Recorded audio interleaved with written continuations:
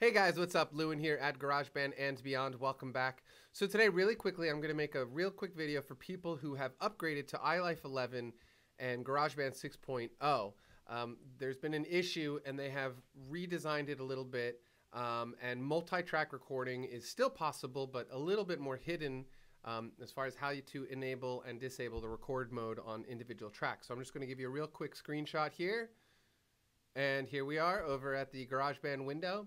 So now what you're going to want to do is just go right up to the track pull-down menu. And as you can see, I'll go down here to enable multi-track recording.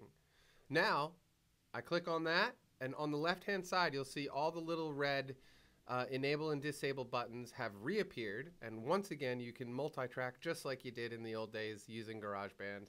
And everybody's happy. So that's it. Real quick video for you guys. Lots of new stuff coming up soon. So please stay tuned.